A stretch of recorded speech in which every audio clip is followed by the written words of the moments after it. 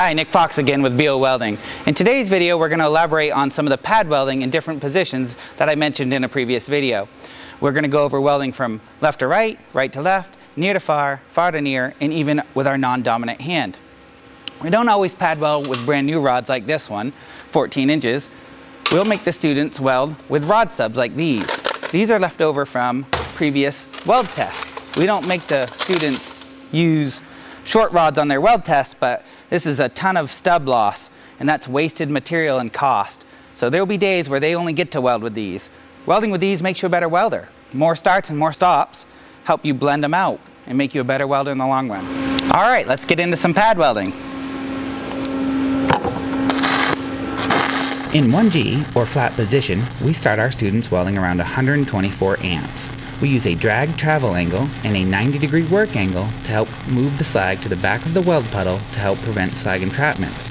After students get the basics down, students weld in various sequences, progressions, and amperages so they can learn to read the puddle from different angles and sides to give them experience for welding they will encounter in the field. All right, now we've finished up with some flat pad welding. We're going to move into the next position, horizontal. I have all the students lay their first bead for out of position welding in the flat position so they can work on it in the out of position. So here's a flat bead. We'll now take this plate to our fixtures in the booths, stick it in, tighten it up,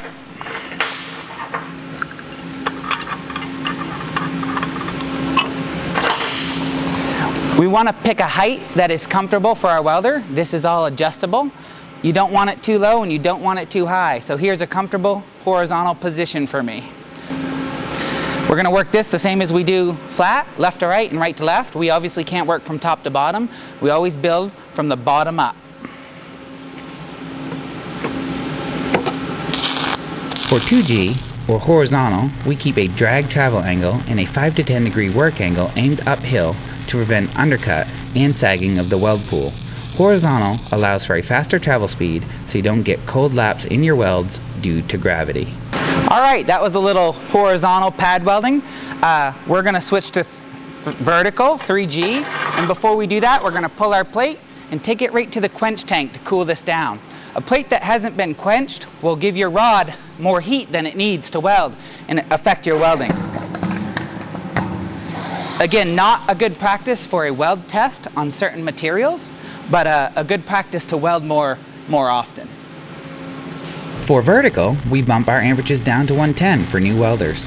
We recommend a 5 to 10 degree uphill push angle because any more than this gives you a long arc situation which adds unnecessary heat into your weld puddle, causing saggy, humped up weld beads.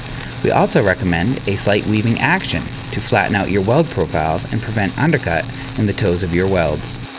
When welding overhead, 4G, we use similar settings to flat for amperages and rod angles. Students tend to want to turn their amperages down, but you need the higher amperages to be able to hold a tight arc length and get your weld puddle to burn in and flatten out without sticking your rod.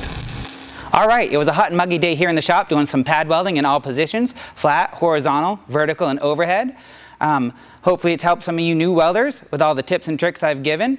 If you're a veteran welder and you agree or disagree with something I've said, please comment below. I'd love to hear some feedback on these videos. As you can see, Bowler is a great running rod. If you look at my pad welding, it came out really smooth for left-handed, right-handed, left to right, near to far, far to near.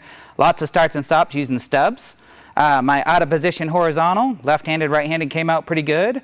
My left-handed vertical could use a little work, got a big hump here where I had one start that was not great. And then the overhead came out really smooth. All right, if you like these videos, please like, share, and follow.